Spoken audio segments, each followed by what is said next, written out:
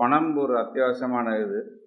பணம் எப்படி வந்தது, பணத்தினோட மதிப்பு என்ன, அது எதனால் வந்தது, எப்படி வந்தது, இதனோட மாற்றங்கள், அது நம்மளை எந்த வகையில் பாதிப்புகள் உண்டாக்குறது, அதை பற்றி பண்ணலாம் என்று நினைத்து கொண்டிருந்தேன். இந்த நேரத்தில் போன மாதம் தமிழ் ஹெரிட்டேஜ் ட்ரஸ்ட் சம்பந்தமாக நாணயங்கள் பற்றி சரித்திரம் மூலம் நாணயங்கள் சொல்லும் சரித்திரம் என்ற ஒரு தலைப்பில் மன்னன் அவர்கள் உரையாற்றினார். அந்த உரையின் பகுதியாக அதை பற்றி பேசும் பொழுது அவர் நாணயங்கள் பணத்தின் பயணம் என்ற வகையில் இன்னொரு நூல் எழுதியிருக்கிறதாக சொல்லி அதை வாங்கி படித்தேன். அதை படித்த பிறகு நான் என்னெல்லாம் சொல்ல வேண்டும் என்று நினைத்தேனோ, ஒரு வங்கி மேலாளராக, ஒரு வங்கி அதிகாரியாக, ஒரு பண்ட பரிமாற்றுத்துறையில் அல்லது ஃபாரின் எக்ஸ்சேஞ்ச் அல்லது மற்ற துறையில் ஒரு 30 வருடம் இருந்து நான் என்ன சொல்ல வேண்டும் என்று நிறைய விவரங்கள் நினைத்திருந்தேனோ, அந்த விவரங்களை மிக தெளிவாக கோர்வையாக எழுதியிருக்கிறார். அதை பார்த்த பிறகுதான் நான் சரவணாவுக்கு சொல்லினேன், இது காந்தி நிலையத்தில் தேர்வு செய்து பேசுவதற்கு ஒரு அருமையான நூல், அதனால் இதை பற்றி பேச வேண்டும் அவர்கள் ஒப்புக்கொண்டார்கள்.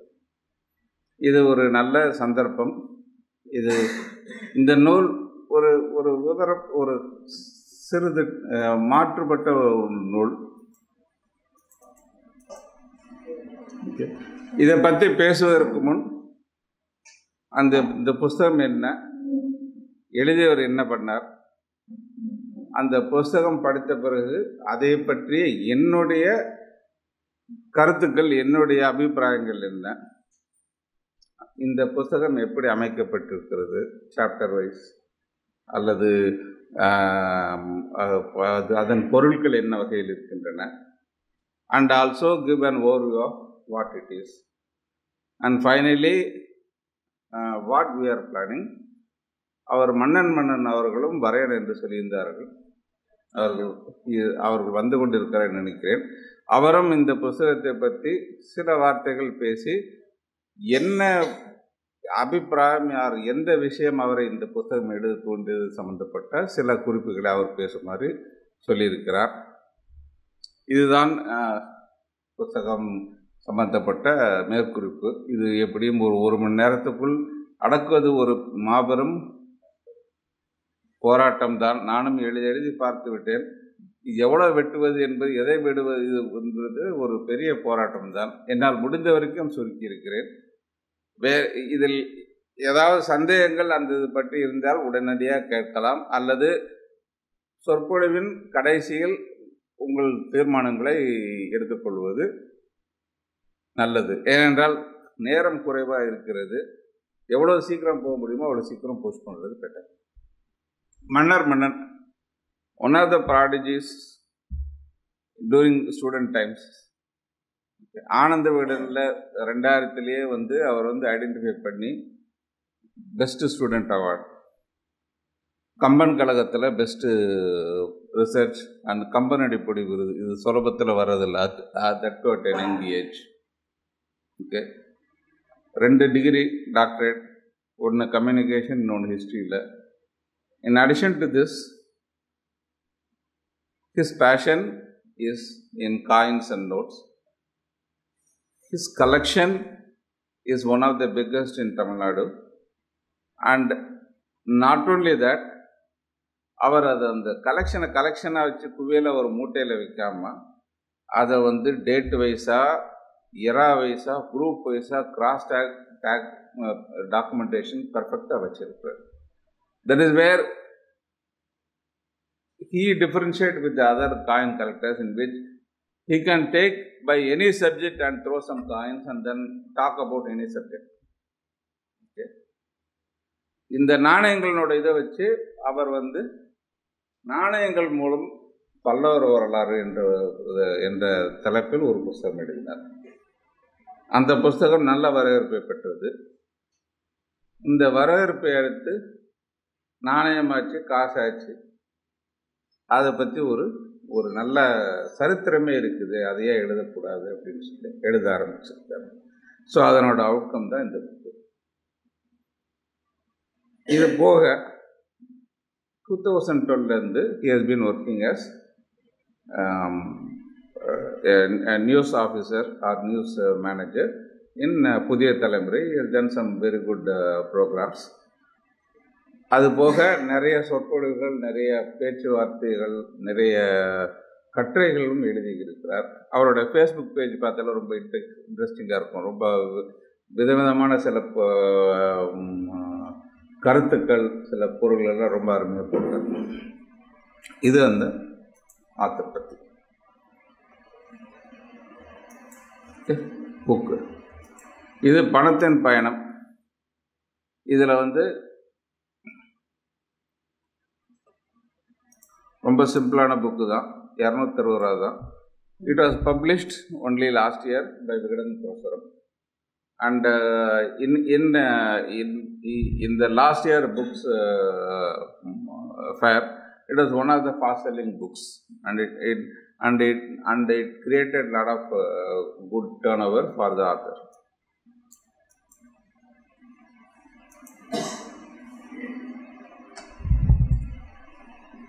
Okay, published only in 2017, but still it is available in Amazon, it is available in Flipkart, it is available in most of the online stores also. Either you buy it here, அல்லது நீங்கள் book ஸ்டோர்லேயோ இதுலேயும் கூட popularly available book.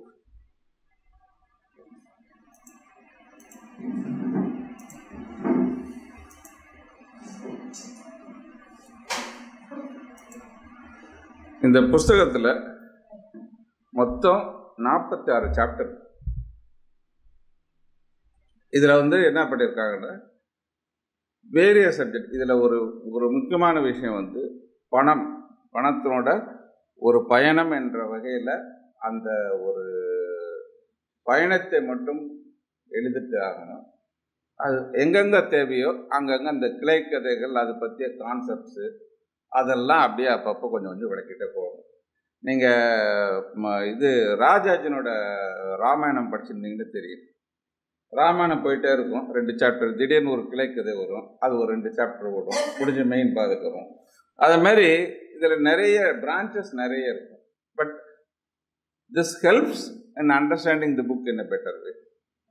So முதல் பகுதி how to evolve from a partner economy to the gold commodity based travel and then mood in to gold. இதை பற்றி நான் சொல்கிறப்ப சில சமயம் புக்கு முழு தமிழில் இருந்தாலும் அவர் அருமையான தமிழில் முடிஞ்ச வரைக்கும் ஆங்கில சொற்களை உபயோகிக்காமல் சுத்தமான தமிழில் எழுதியிருக்கிறார்.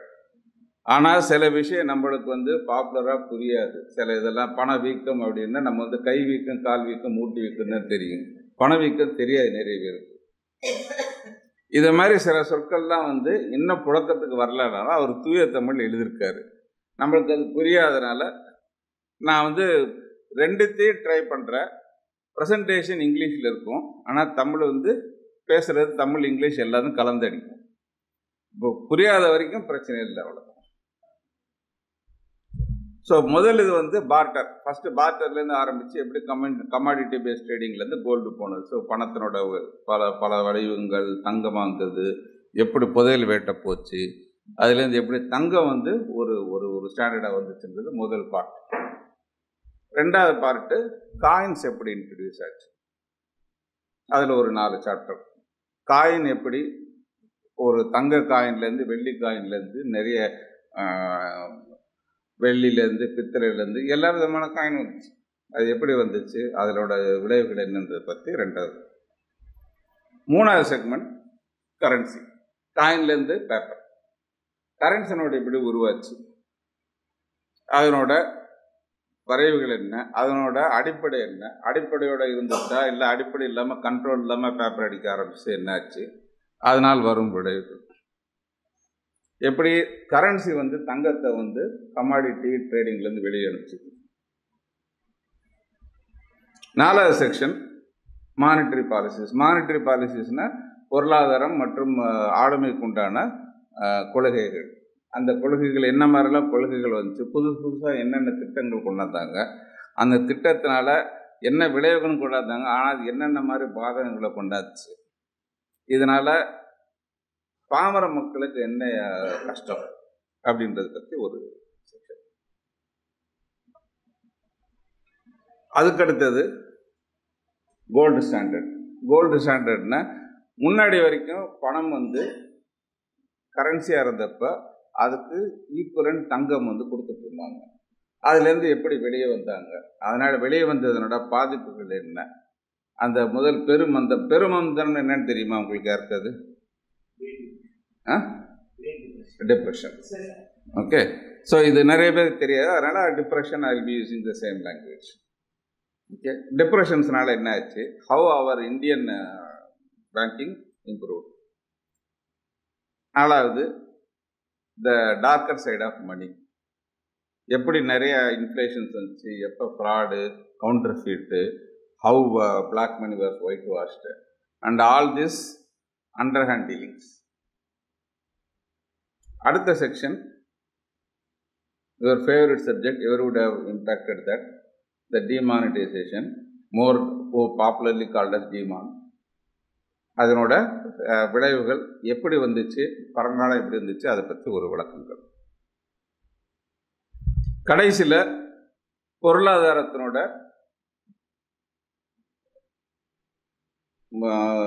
இப்போ வரக்கூடிய நிகழ்காலம் என்ன, இதற்கடுத்து என்னென்ன மாதிரிலாம் வரும், ஃப்யூச்சரில் என்னென்ன மாதிரிலாம் பணம் வகைகள் வரும்ன்றது பற்றி ஒரு சில சாப்டர்ஸ்.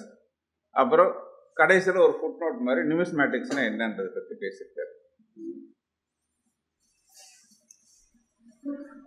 ஸோ இதுதான் ஓவரால் வியூ. இந்த தொகுதியில் மொத்தம் ஒரு 350 பேஜ் புக்கு, எல்லாம் பொடிசாக இருக்கும்.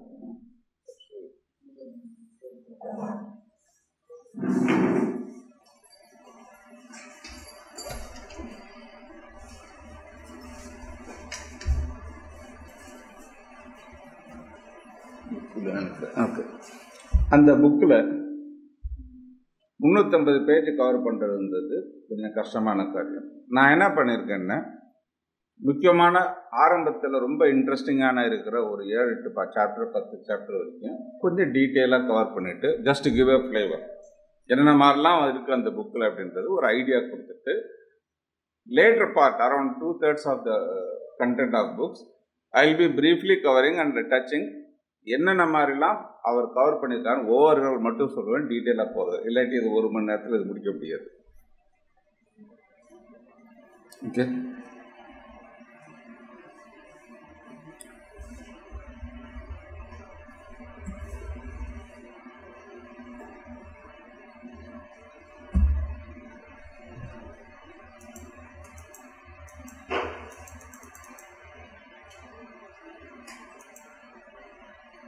First part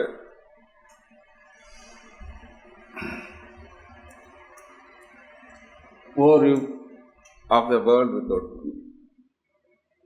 Okay. நீங்கள்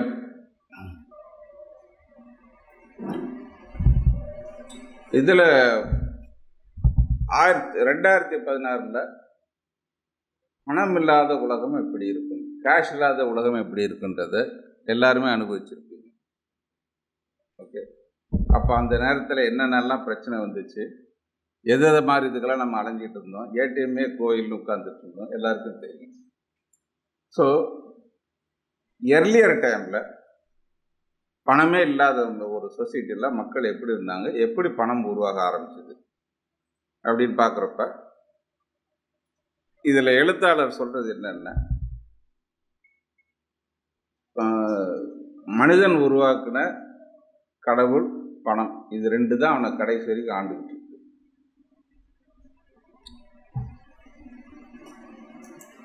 அவனை ஆண்டுகிட்டு இருக்கிற அந்த 2 இதுதான் இப்போ இது என்ன ஆகுதுன்னா, கடவுள்கிட்ட போய் நம்ம பேசுகிற அல்லது கும்பிட்டு ஏதோ பண்ணுற எல்லாருமே முக்கால்வாசி பணத்தை கொடுத்து தான் கூப்பிட்றான். உண்டியலில் போடுறான், இது பண்ணுறான், எல்லாத்தையும் பண்ணுறான், பணத்தை கொடுத்து. ஆனால் என்ன ப்ரே பண்ணுறாங்க, திருப்பி ப்ரே பண்ணுறது, எனக்கு கடவுளே எனக்கு நிறைய பணம் கொடு, இவ்வளோதான். இப்படியே தான் ஓடுது. ஸோ பணம்னு வரப்போ இது முதல்லேருந்தே ஒரு மாதிரியாக ஒரு new concept which was created, which was not there earlier touring. மனுஷன் முதல்ல நோமாடாக இருக்கிறப்ப he was eating what is available and he was eating what is ready at the particular point of time.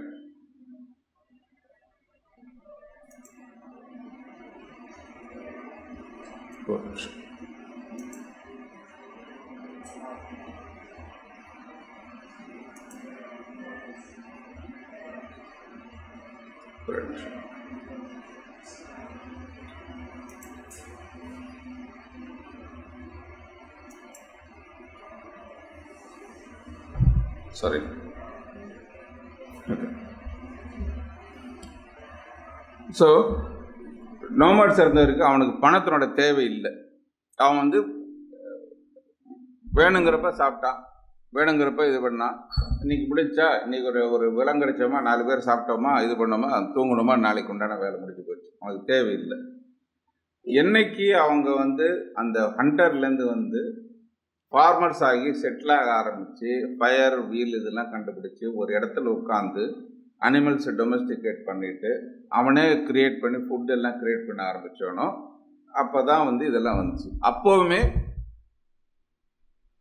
Initial ஸ்டேஜில் அவனுக்கு தேவையான உணவு, அவனுக்கு தேவையான இது அவங்களுக்குள்ள ஒரு சொசைட்டி, அவங்களுக்குள்ள எல்லாம் ப்ரிப்பேர் பண்ணி அவங்களுக்குள்ளே கொடுத்துட்டாங்க. சேமிக்கிறதுக்கோ இதுக்கோ தேவையில்லை.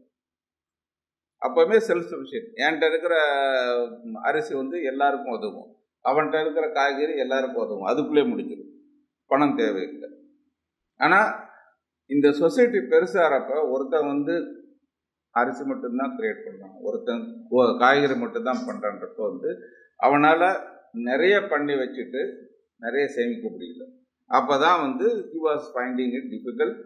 இதை என்ன பண்ணுறது, சர்ப்ளஸ் நிறைய இருக்கிறது, எக்ஸ்சேஞ்ச் பண்ணுறதுக்கு ஓரளவுக்கு இல்லாமல் எக்ஸ்சேஞ்ச் பண்ண முடியாது. அவன் கையில் 50 கிலோ தக்காளி இருந்துச்சுன்னா அவன் என்னத்தை பண்ணுவான், 2 கிலோ தக்காளி அன்றைக்கி விற்க முடியும். ஊரெல்லாம் தக்காளி அன்றைக்கி விற்க முடியுமா, சாம்பார் அது அவ்வளோதான். மீதி 40 கிலோ என்ன பண்ணுறதுன்னு தெரியாது, அது அடுத்த ஊர் கொண்டு போகிறதுக்கும் தாங்காது. இதுதான் பிரச்சனை.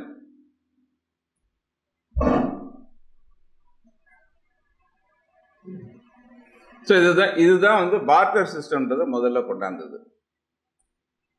இப்போ barter system was created in earlier times, புராதன காலத்துலேருந்தே இருக்குது. ஆனால் இது சின்ன விஷயத்தை தான் யூஸ் பண்ணான்னு கிடையாது. எஜிப்டில் மிகப்பெரிய பிரமிட் யூஸ் பண்ணுறதுக்கு பார்ட்டர் பேமெண்ட் வச்சு தான் கட்டியிருக்காங்க அந்த காலத்தில். அந்த காலத்துக்கு உண்டான ஆளுமே அந்தளவுக்கு இருந்துச்சு, கண்ட்ரோல் இருந்துச்சு. இதுக்கு அடுத்த ஒரு எக்ஸ்சேஞ்ச் கமாடிட்டி பேஸ்ட் எக்ஸ்சேஞ்ச் சொல்லுவாங்க. அதாவது ஒரு ஒரு ஒரு சாமான் அல்லது ஒரு ஒரு ஒரு பொருள் சம்பந்தப்பட்ட எக்ஸ்சேஞ்ச். ஓகே, கேட்டல் was one of the first once. இப்போ மக்களுக்கு செல்வம் என்னென்ன மாடு தான். அது தமிழ் இலக்கியத்திலையும் இருக்குது, தமிழ் இதுலேயும் இருக்குது. நிறைய இடங்களில் நிறைய கம்யூனிட்டிஸில் மாடு தான் செல்வம். அது முற்காலத்திலேருந்து மாடு தான் மெயின். அண்ட் ஆப்பிரிக்காவில் இன்னும் சில இடத்துல மாடு செல்வம். இதை வச்சு எக்ஸ்சேஞ்ச் 20th century வரைக்கும் இன்னும் ஓடிட்டு தான் இருக்கு. இதில் என்னென்ன மாடு வச்சு ஓரளவுக்கு நல்லா பண்ணிட்டு இருந்தப்ப பிரச்சனை என்னென்ன, அவசரத்துக்கு எனக்கு டீ சாப்பிடணும் அப்படின்னா ஒரு மாடு கொண்டு வச்சுட்டு மீதி சில்லறை வாங்க முடியாது. இது மாதிரி ஒரு பிரச்சனைகள் நிறைய வருது. அதுக்காக தான் வேற தலைப்புகள் வேற பிரச்சனைகளை மக்கள் தேட ஆரம்பிச்சாங்க. இந்த மாடை ஒரு கமாடிட்டியை வச்சு இது பண்ணுறதோட கரண்ட் டே சினாரியோ, கரண்ட் டே ஈக்குவலண்ட் ஒன்று இருக்கு, நம்ம அதை அனுபவிச்சிருக்கிறோம். எனி கஸ்? இது மாதிரி ஒரு மாடை வச்சுக்கிட்டு செலவுக்கு அதை விற்க முடியாமல் அனுபவிச்ச நம்ம எல்லாருக்கும் அந்த அனுபவம் இருக்கு. ஞாபகம் இருக்கா?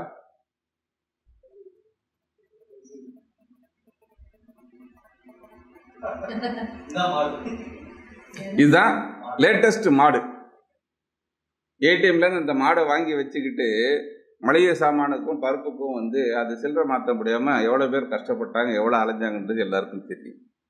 இதுவும் பார்ட்டர் சிஸ்டம் தான். அந்த 2000 ரூபி கொடுத்ததுலேருந்து அடுத்த ரோட்டு சில்லறை வர வரைக்கும் பார்ட்டர் சிஸ்டம் தான். எவனும் 2000 அக்செப்ட் பண்ணுறது கிடையாது. எல்லாம் லோக்கல் காசை வச்சு அப்படி எப்படி அட்ஜஸ்ட் பண்ணிட்டு இருந்தாங்க. ஓகே, அதனால நிறைய மக்கள் நாடார் கடையெல்லாம் அவன் துண்டு சீட் எழுதி அதை வச்சு கணக்கு இதெல்லாம் நிறைய ஓடிச்சப்போ. People are back to தற்காலம்.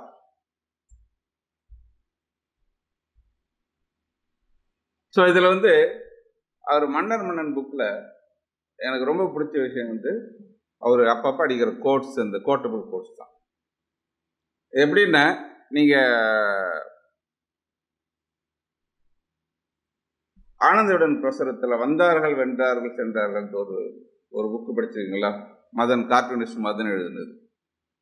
அந்த முகலாய சரித்திரத்தை அவ்வளோ அழகா ஒரு அவருக்கே உருவான நகைச்சுவை, ஒரு கிண்டல், அருமையான படங்கள். இதில் என்னென்னா, நம்மளுக்கு கேள்விப்படாத நிறைய வினோதமான விஷயங்களா பிடிச்சி போட்டு பரவுள்ள அருமையான புக்கு. இது கிட்டத்தட்ட அது மாதிரி புக்கு தான். திடீர்னு இன்ட்ரெஸ்டிங் ஃபேக்ட்ஸ் வரும், இன்ட்ரெஸ்டிங் கோட்ஸ் வரும். அவரோட கோட்டபிள் கோட்ஸ் சில சமயம் அந்த கமெண்ட்ஸ் எல்லாம் ரொம்ப அருமையாக இருக்கும். ஸோ நான் என்ன பண்ணியிருக்கேன், சில இதில் வந்து சில வரிகளை மட்டும் கோட்ஸ் மாதிரி எடுத்துருக்கேன். இதில் வரலாறு நாம் நினைத்து இப்படி இல்லை, தீப்பெட்டி கண்டுபிடிக்கிறதுக்கு முன்னாடி லைட்டர் ரெடியாக இருக்கு, எல்லாம் என்ன நினச்சிட்டு இருப்போம். அந்த other way safety matches was invented later, lighter was invented earlier. So அதனால் நம்ம வந்து ஹிஸ்ட்ரி வந்து ஒரு ஆசிட்டிஸ் எடுத்துக்க கூட நிறைய இடத்துல குழப்பங்கள் இருக்குன்றதுக்கு இது ஒரு இண்டிகேஷன். ஓகே, சரி, பார்ட்டர் பார்த்தோம். பார்ட்டரில் என்னென்ன பிரச்சனை இருக்கு? ஃபர்ஸ்ட்டு, ஒரு கமாடிட்டி இருக்குன்னா அது ஊரெல்லாம் போய் ஐயா நீ வாங்கிக்கிறேன்னு கேட்கணும். கோதுமை ஒரு மூட்டைக்கு தூங்கினால முதுகு வீங்கிடும். ஓகே, நடக்கிற ஒரே ஒரு நம்ம சொன்னால் கூடவே வர ஒரே ஒரு கமாடிட்டி மாடு மட்டும் தான். அதை வந்து அப்படியே கூட்டிகிட்டு போய் நீ வாங்கிக்கிறியா வாங்கிக்கலான்னு கேட்கலாம். மற்ற எதுவுமே நம்ம தான் தூக்கிட்டு போகணும். ரெண்டாவது, நம்ம போய் கொடுத்தாலும் அவன் வந்து அந்த கன்வர்ஷன் ரேட்டுக்கு ஒத்துக்கணும். இதில் வந்து கன்வர்ஷன் ரேட்டுனால யாரோ ஒருத்தனுக்கு லாஸ் ஆகத்தான் செய்யும், பிரச்சனை வரும். அடுத்து என்ன, கத்தி குத்து வெட்டு. அப்புறம் ஃபுட் கிரைட்ஸ். இப்போ வந்து ஒரு இதில் வந்து அவன் நிறைய சேர்த்து வச்சிடறான். இன்றைக்கி ப்ரொடியூசர் தக்காளி ஆகி போச்சு, தக்காளி 50 கிலோ இன்றைக்கி அறுவடை ஆச்சுன்னா இன்றைக்கி எல்லார் வீட்லேயும் சாம்பார் வச்சா தான் இன்றைக்கி தக்காளி, இல்லாட்டா இன்றைக்கி தக்காளி விற்க முடியாது, வாங்கி 4 நாளைக்கு வைக்க முடியாது. அப்போ வந்து என்ன பண்ண முடியும், ப்ரொடியூசர் இது எது பிளான் பண்ணி பண்ண முடியாது. அவன் அவசரப்பட்டு அவ்வளோவும் இது பண்ண முடியாது. அதுவும் அந்த சீசனல் இதெல்லாம் ஒன்றும் பண்ண முடியாது. கமாடிட்டியில் பிரச்சனை. அப்புறம் inability to save beyond a point. என்ன ஆகுது, அவன் சேர்த்து வைக்கலாம். இப்போ வந்து ஒரு 4 வருஷத்துக்கு உண்டான அரிசி சேர்த்து வைக்கணும்னா நம்மளுக்கு தனியாக ஒரு குட்டி வீடு, அதை நம்ம வச்சுக்க முடியாது. ஸோ அதில் வந்து இதெல்லாம் பார்த்து தான் பிரச்சனை என்ன ஆகுதுன்னா, நம்ம இந்த கமாடிட்டி பேஸ்ட் இதில் இருந்து வெளியே வரணுன்றது மக்கள் கிடைக்கும்.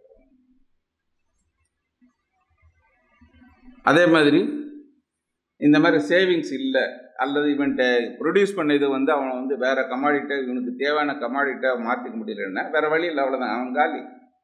அவன் ஒருத்தன் வெறுமனை தக்காளி மட்டும் போட்டு வச்சிருக்கான், தக்காளி யாரும் வாங்க மாட்டேன்றேன்னா அவனுக்கு சாப்பாடு கிடையாது, அதோட காலி தான்.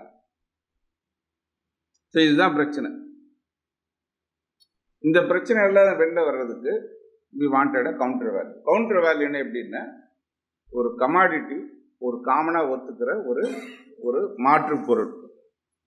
இது வந்து எல்லாத்தையும் ஒத்துக்கும், எல்லாத்தையும் வாங்கிக்கும், மக்களால் அக்செப்ட் பண்ணுறது. இதுக்கு வந்து ஒரு 5-6 கேரக்டர் வந்து அடிபட்டு மிதிபட்டு கண்டுபிடிச்ச கேரக்டர்ஸ்.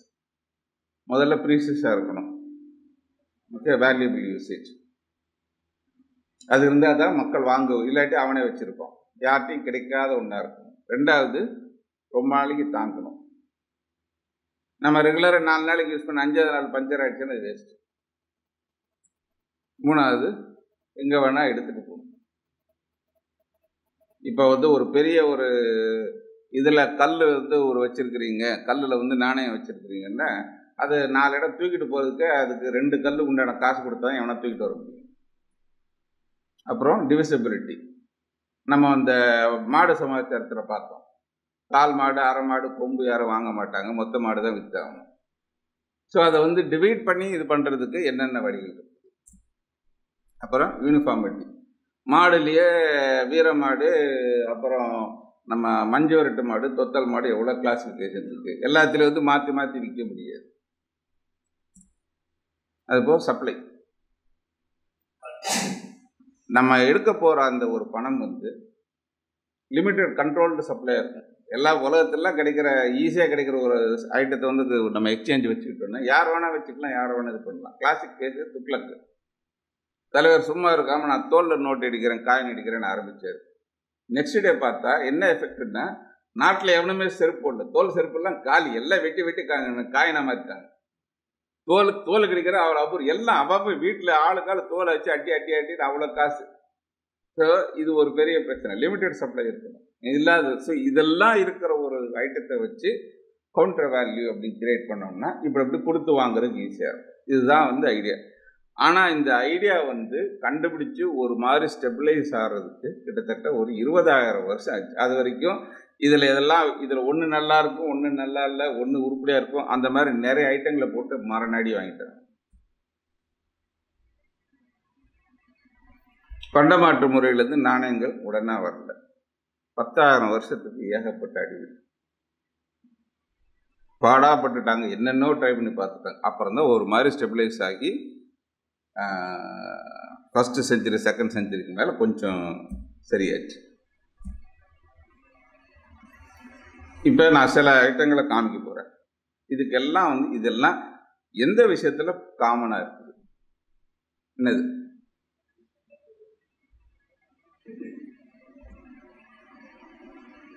இது கோரல், குச்சி கோரல்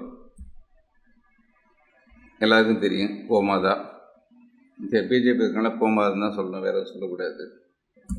நெல்மணி, இறகு, வேரியஸ் சால்ட். டாட்டா உப்பு கிடையாது, இதெல்லாம் மலை உப்பு, கல் உப்பு எல்லாம். அப்புறம் நத்தை,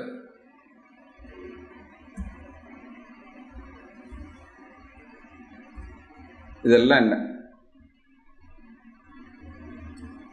Any ideas? Gus, what is common to all this?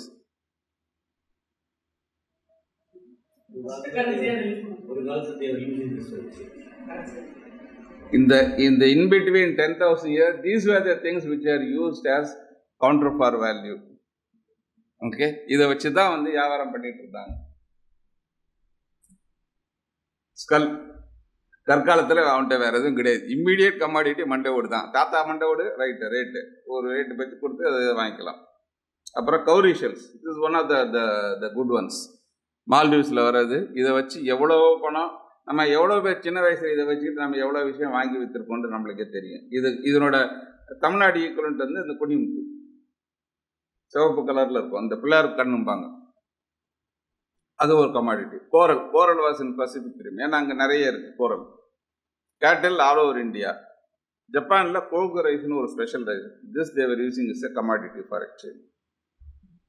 Feathers, salt தெரியும், இதனோட கதை தெரியும், இதை வச்சு நிறைய பேர் வந்த கதையும் இருக்கும். Okay, interestingly snails where used in Paraguay. Nauru, rates. இன்னைக்கு நவ்ருனோட காயின்ஸில் rates have a prominent part. வம்பாம்னு சொல்லி ரெட் இண்டியன்ஸில் அந்த பீட்ஸ், ஹோல்ட் பண்ண பீட்ஸை வச்சு ஒரு இது மாதிரி தச்சு, that was use as a மணி. இந்த பெல்ட்னோட விட்டு அதனோட இதுக்கு ஏற்ற மாதிரி அதனோட காஸ்ட் மாறும். அண்ட் பேர்ல்ஸ், ஏஷியன்ஸ் அண்ட் நம்ம இதில் நிறைய ஓடிச்சு. இது வந்து this is interesting. மைக்ரோனேஷியாவில் all this is big money and small changes.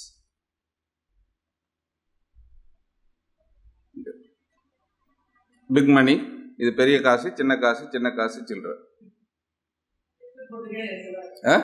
எட்டு பிறகு தனி காசு, அதுக்கு சின்ன காசு 2 கொடுத்தோன்னா பெரிய காசு எடுத்து போகலாம். அப்புறம் திஸ் இஸ் இன்ட்ரெஸ்டிங், சிகரெட்ஸ். ஜெர்மனியில் ஃபர்ஸ்ட் வேர்ல்டு வரப்போ இன்ஃப்ளேஷன் அப்போ மார்க் பிகம் ஒர்த்லெஸ். அந்த சோல்ஜர்ஸ் வச்சிருந்த cigarette was used as a commodity and it was traded for such a long time. Cigarette was 10 times its worth. And what is the next one? Tobacco and deer skin. எல்லாமே various forms of money.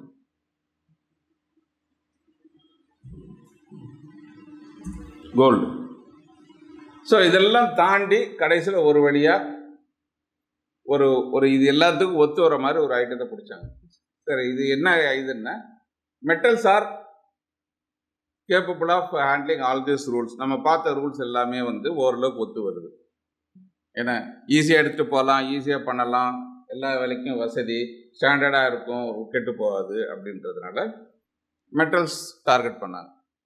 First iron, France, let use பண்ணி பார்த்தாங்க, வேலைக்கு ஆகாது. ஈஸியாக துரு பிடிச்சிருது, பாசி பிடிக்குது, பச்சை பிடிக்குது. அப்புறம் இன்னொரு டேஞ்சர் என்னென்னா, திடீர்னு புதுசாக நிறைய இடத்துல கண்டுபிடிச்சிடுறாங்க. அந்த நாடு எங்கள் ராக்கெட் மாதிரி மேலே போயிடும். அதனால் இது ஒத்து வராது, இதெல்லாம் வந்து ஈஸிலி அவைலபிள். ஸோ அந்த கவுண்டில் அடிபட்டு போச்சு. Platinum, silver, diamonds easily not கரோடபிள், very good, stable. But still 118 மெட்டலில் கோல்டை பிடிச்சி பீட் பண்ண எவராலே முடியல. கோல்டு அப்போ பிடிச்சது வந்து ராஜா, அன்னைக்கு வரைக்கும் ராஜா தான். ஆனால் ஒரே ஒரு மெட்டல் தான் வந்து அதுக்கு கடைசி வரைக்கும் உண்டு இல்லைன்னு ஆக்கிடுவேன்னு சொல்லி கடைசி வரைக்கும் ஒன்று பார்த்துச்சு. எனி கஸ் விச் வாஸ் தட் மெட்டல்? நீங்கள் எதிர்பார்க்காத ஒரு இல்லை இல்லை one of the lightest metals aluminium. Sorry, our quiz master exclude. சரியா? இருக்கு. அது அது வந்து சிம்பிள் படித்தவங்க டக்குன்னு பண்ணுவாங்க, அது ஒரு mistake. Okay. So aluminium pre Roman டைம்லேருந்து US liberation வரைக்கும் it was on top for 2000 years. ரொம்ப ஜாலியாச்சு. அது வந்து கோல்டால் பீட் பண்ண முடியல. It was ruling. என்ன அட்வான்டேஜ்னா, ரேர், கோல்டில் கூட ப்ரொடக்ஷன் கிடையாது. இதுக்கு தான் இந்த எக்ஸாம்பிள். யூஎஸில் வந்து 93 கிலோ தான் வந்து அலுமினியம் ப்ரொடியூஸ் பண்ணியிருக்கிறாங்க. Whereas they build 93,000 kilos of gold. அதனால் அவ்வளோ நாள் வரைக்கும் it was ruling the economy. அது எந்த அளவுக்கு மோசமாக போச்சுன்னா, ரோமன் டிபேரியஸ் வந்து he had a crown made of aluminium. அவர் என்ன பண்ணிட்டாரு, இது அலுமினியம் வந்தால் நான் வச்சுருக்க ரோம் வந்து கோல்டு பேஸ்ட் எக்கானமி, அலுமினியம் வந்துச்சுன்னா ஏன் பொழப்பு நேரம் போயிடுமான்னு சொல்லி முதல்ல அந்த கொல்லனை வெட்டு காலி, ஆள் காலி. அதோடு வந்து அலுமினியம் யாரும் பேசக்கூடாது நிப்பாட்டாங்க. ஆனால் நிப்பாட்ட முடியல. டென்மார்க்கில் Christian 8th, his crown was made of aluminum. French Napoleon, the original Napoleon, had a aluminum chain. Napoleon III had the entire cutlery, everything made of aluminum. Okay. 1980 Washington memorial பண்ணப்ப, வாஷிங்டனுக்கு ஒரு memorial பண்ணப்ப, அப்போ வந்து இருக்கிற most precious மெட்டலில் பண்ணணும்னு சொல்லிட்டு அலுமினியத்துக்கு. Okay. இப்போ நம்ம நிலைமை, பிச்சைக்காரன் கூட அலுமினியத்தட்டு இல்லை, எல்லாம் மெல்மாவே தான், அல்லது இது பிளாஸ்டிக்கு இதுதான். Nobody handles aluminium nobody's.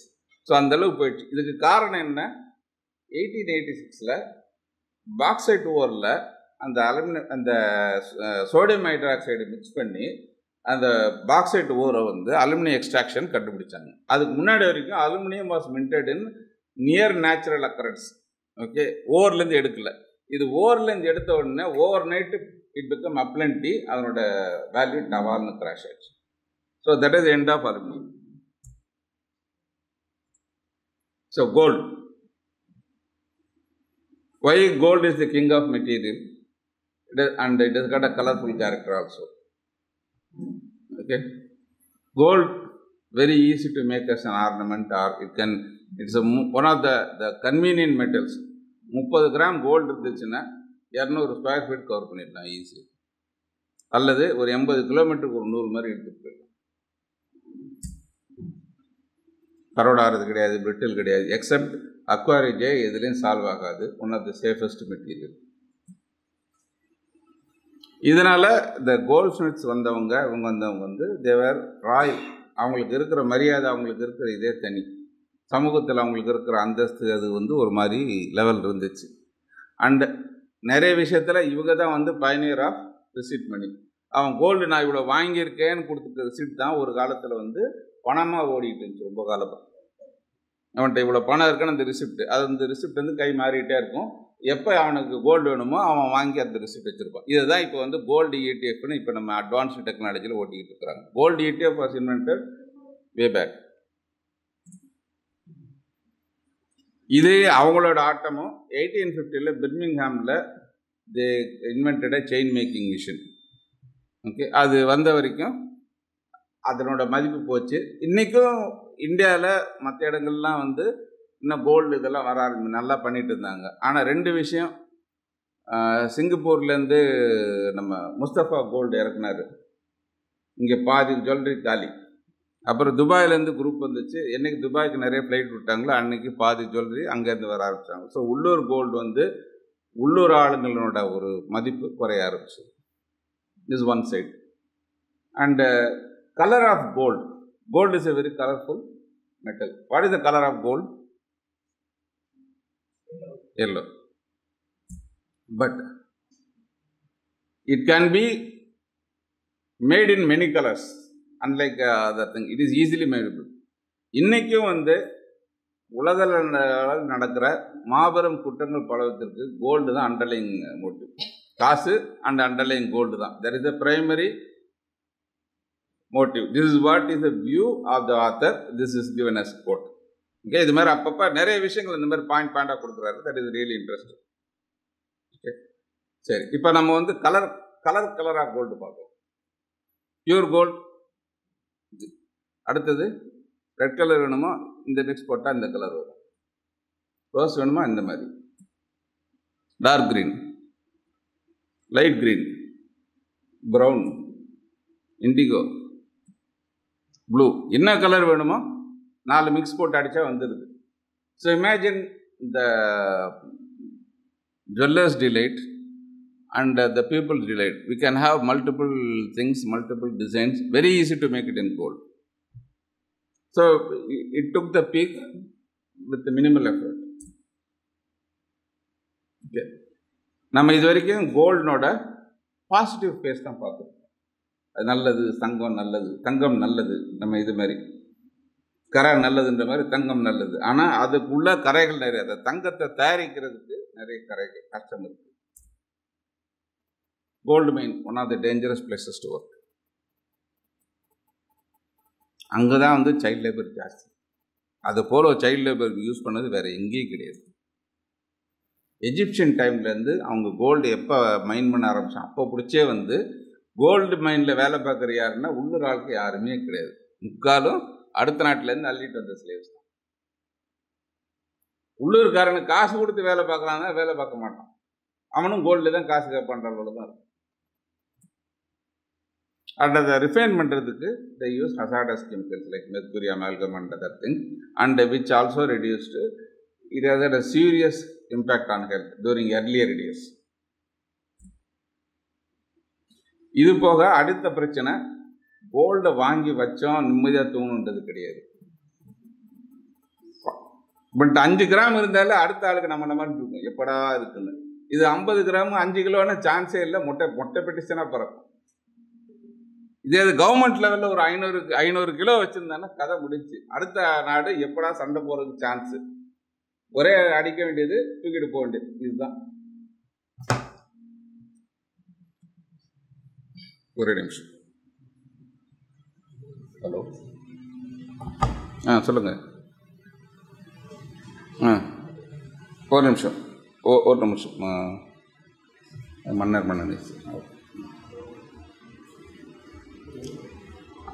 ஆனால் அதை பாதுகாக்கிறதுன்றது அரசாங்கங்களுக்கு ஒரு பெரிய சேலஞ்சு தான். சண்டை தான். எப்போ எவனா ஒருத்தன் வந்து நிறைய தங்கம் சேர்த்து வச்சான்னா அடுத்த நாட்டுக்காரன் எப்போ சான்ஸ் கிடைக்கும் அடிக்கிறது தான் வழி. ஸோ இவரோட கோட், தங்கம்தான் மனித நேயத்தை விரட்டி வேட்டையாடுகிறது. யாருக்கும் தீங்கு விளைவிக்காமல் பெற்ற தங்கம் என்பது வரலாற்றில் அரிய பொருள். இது ஒரு ஒரு நிதர்சனமான உண்மை.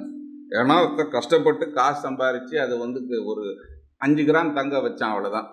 5 கிலோ 10 கிலோக்கு மேலே போனாலாம் எப்படியும் முக்காலும் பிளாக் மணி அந்த லெவலில் தான் வருது. ஒரு லெவலுக்கு மேலே black money creates its own black money.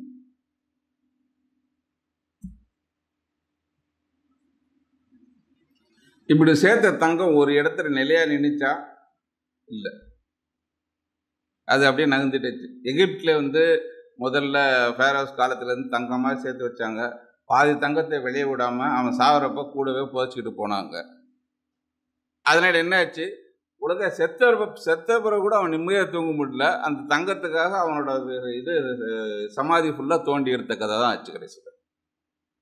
இப்போ அடுத்து எஜிப்ட்லேருந்து பாபிலோனியன்ஸ் பார்த்தாங்க, இவ்வளோ தங்கம் இருக்குதா, அப்பப்போ செலவு கிடமோ எஜிப்ட் ஒரு ரைடு அடிக்க வேண்டியது, செலவு காசு, அவ்வளோதான்.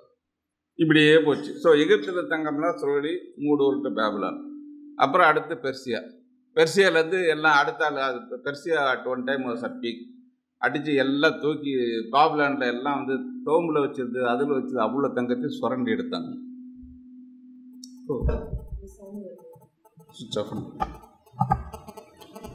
இது முடிச்சு அடுத்தது பார்த்தோம்னா பெர்சியன்ஸ் ஓரளவுக்கு சேர்த்த தங்கத்தை அடுத்து அலெக்சாண்டர். அவர் வந்தப்போ பெர்சியானோட 3 கேபிட்டல் அடித்து தூள் கிளப்பினார். It was estimated somewhere around 10,000 tons of gold. He took it from Persia back to Greece. இங்கே ஒரு வழியாக அப்படியே டிஸ்ட்ரிபியூட் ஆச்சு. But by the time Greece become less, Romans இங்கேருந்து ஃபுல்லாக அள்ளி ரோமில் எல்லாருக்கும் ஒவ்வொரு தடவை ரோமில் என்ன மாடல்னால் கொள்ளையடிக்க வேண்டியது, கொள்ளையடிக்கிறதுல ஒரு ஷேர் எல்லா சோல்ஜர்ஸ்க்கும். ஸோ இப்படியே போனஸ் மாதிரி கொடுத்துட்டே இருப்பாங்க. So this was the reason why initially Romans invaded many smaller countries around and amassed gold. கடைசியில் ஒரு லெவலில் Rome become the capital of gold.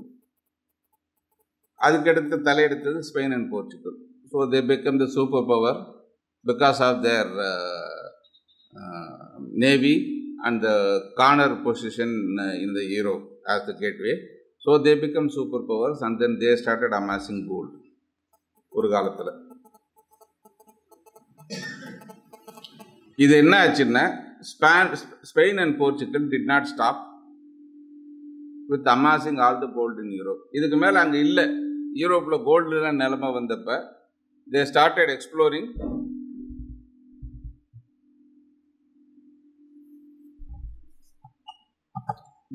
exploring other areas.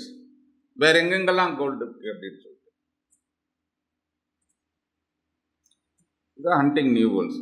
So இது என்னாச்சுன்னா அதுக்கு பிறகு ஸ்பெயின் அண்ட் போர்ச்சுகல் மற்றவங்க எடுத்த most of the எக்ஸ்பெடிஷனுக்கு primary reason searching for gold. அப்புறம் புது ரூட் கண்டுபிடிக்கணும், புது மக்களை அதெல்லாம் அப்புறம். முதல்ல கோல்டு இருக்கா வளர்ந்து வரும், அவ்வளோதான். இதுக்கு support of the Pope and others were also very aggressive. Pope Nicholas clearly said Spaniards have the duty to make all the other guys slave and use them you capture. So அவருக்கு என்னென்ன வர்ற கோல்டில் அவ்வளோ காசுன்றது ஒரு கணக்கு. So Portuguese and Spaniards they did several explorations and then discovered and then owned part of America.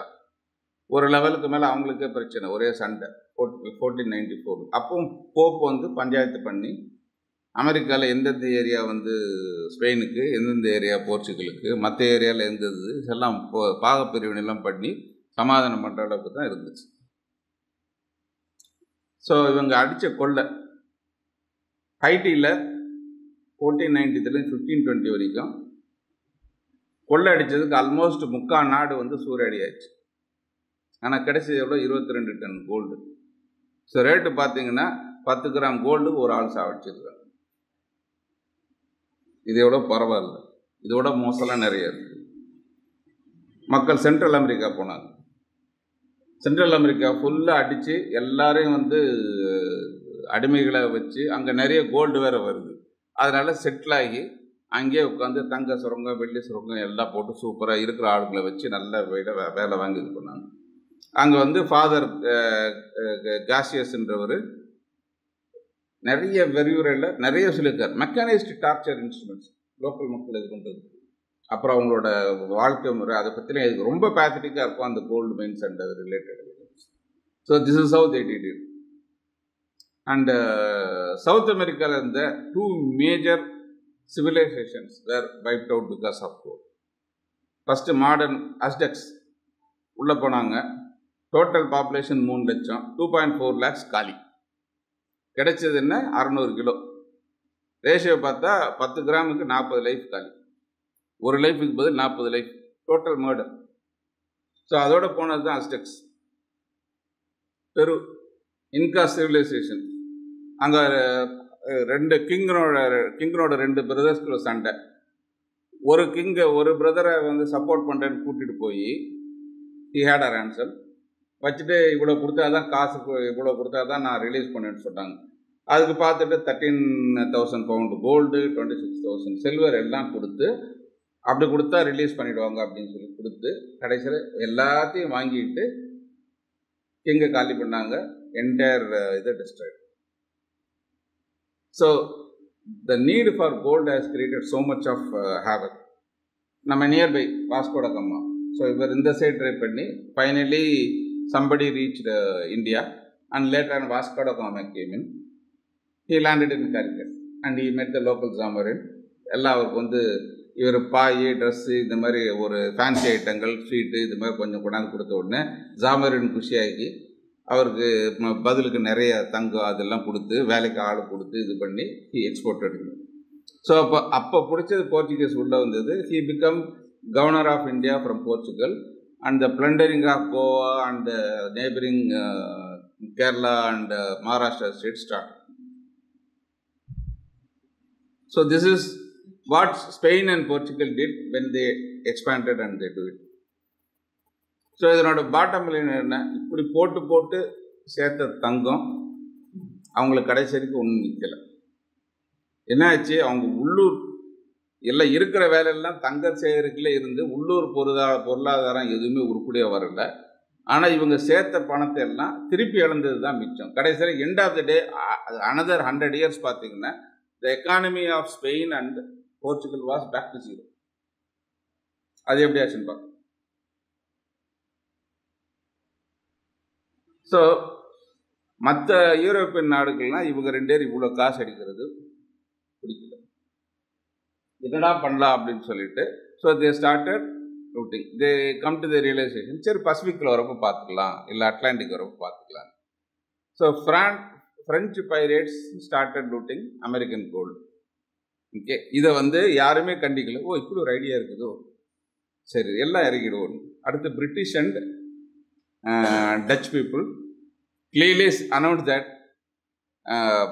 snatching others' gold is my royal right. Okay, it is not piracy. We will try it அப்படின்னு சொல்லிட்டு they jumped it full-fledged. Okay, இதுக்கு நடுவில் King Henry VIII become Protestant head and control of Vatican, which was supporting Spain as well as Portugal, its control declined. 1580s Britain started going aggressive. Sir Francis Drake, okay, he came up with a big loot. He was described in various terms by various quarters. So அதில் அந்த கொள்ளையில் வந்து 50% ஷேரை ராணிக்கு ஒரு வருஷ இன்கமோட ஜாஸ்தி. So அப்போ எவ்வளோ வந்திருக்கும் பாருங்க. அவர் சொல்கிறாரு, அந்த ஒரு கொள்ளை ட்ரிப்பிலே வந்து பிரிட்டன் எக்கானமியை வந்து சீர்படுத்திட்டாங்க. அதுக்கு பிறகு நல்லா ஓடுன்ற அளவு கொண்டாந்துட்டாங்க. ஒரே ஒரு கொள்ளை ஒரு பயணத்தில்.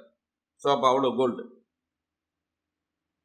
So they kept on repeatedly attacking Spanish and Portugal ships in the Atlantic area. Slowly இப்போ அது என்ன ஆகி போச்சுன்னா, தங்கம் பிரிட்டிஷனுக்கு போவேன்னா டச்சுக்காரனுக்கு போவேன்னா அது எக்கடை கட்டு போட்டுன்னு சொல்லி சண்டைன்னு வரப்போ கப்பலை முழுவடிக்கிறது பாதுகாப்பு. ஸோ இப்போ வந்து வேர்ல்டில் நிறைய கோல்டு கிடைக்கிற இடம் வந்து அட்லாண்டிக் ஓஷன் தான். அவ்வளோ கப்பல் இருக்குது தங்கத்தோட உள்ள. தோண்டி எடுத்தோம்னா டீப்பஸ்ட் பார்ட்டில் அவ்வளோ இருக்குது. இப்போ அப்பப்போ விட்டால் கிடச்சிட்டு தான் இருக்குது. ஸோ இதில் டேர்ன் ஓவர் என்னென்னா 1800 Britain controlled Cape of Good Hope and tip of South Africa. So that effectively stopped others' aggressive foray into Southeast Asia. And Britishers, unlike Spaniards, British வந்து ஒரு நல்ல ஒரு கொள்கை கடைபிடிச்சாங்க. ஸ்பானியர்ஸ் மாதிரி இது மாதிரியே வெளியில் போய் ரத்த கலரி மக்களை கொன்னோம் இது பண்ணது பண்ணல, அவ்வளோ கஷ்டப்பட வேண்டாம், அவங்கள்ட்ட காசு கொடுத்தே நம்ம கொள்ளை அடிக்கலாம் அப்படின்னு சொல்லிட்டு இங்கே எடுக்கிறதுக்கு அங்கே விற்க வேண்டியது, அங்கே இருக்கிறதுக்கு இங்கே விற்க வேண்டியது. One example what is says is US India gold கிடையாது, ஃபுல்லாக மரிவானா ஃபுல்லாக அபின் ஃபுல்லாக இது பண்ணி ஃபோர்ஸ் பண்ணி விற்று தே sold all the Abin to China. China became a totally intoxicated nation and created so much havoc to its economy that Abin war started. Then it was a continuous protest. So they were minting money in all areas. They took cotton from here, exported to London, make money, and then sell all the clothes here for a phenomenal cost. So they are sharp guys. Without killing you, they did lot of good things. இதுதான் அவர் சொல்ற ஒரு comment. அமெரிக்காவிலேருந்து அமெரிக்காவுக்கு வந்து ஸ்பெயினுக்கு போர்ச்சுகலுக்கு மட்டும்தான் அப்போ உரிமை இருந்துச்சு. ஆனால் கடல் வந்து யூரோப்பாவுக்கு மொத்தமாக உரிமை அப்படின்றது என்னைக்கு அவங்களுக்கு புரிய ஆரம்பிச்சதோ, பிரிட்டனும் சீரியஸாக கப்பல் வந்து இதுக்காக ஸ்பெஷலாக கப்பல் தயார், இது இன்டர்செப்ஷன் ஃபைட்டுக்காக ஸ்பெஷல் மாடல் கப்பலை தான், கொஞ்சம் லேட் ஆச்சு. ஆனால் அது தயாராகி கப்பல்கள்லாம் வர ஆரம்பித்த பிறகு effect was very good. Effectively, the dominance of Spain and Portugal was stopped. சரி, நம்ம கோல்டு வந்து இந்தியாவில் எப்படி இருக்குன்னு பார்ப்போம். பழைய 430 BCயிலேயே ஹீரோடாட்டஸ் ஹேட் ஃபினாமினல் கிராஃபிக் அக்கவுண்ட். அங்கே வந்து பாலைவனம் மாதிரி தங்கம் அப்படியே கொட்டி கிடக்குது. அங்கே வந்து அதை வந்து அந்த நரி சைஸில் இவ்வளோ சைஸில் இருக்கிற இதெல்லாம் அதை காப்பாற்றிட்டு இருக்கு. இது மாதிரிலாம் பெரிய கதையெல்லாம் எழுதி விட்டுட்டாங்க.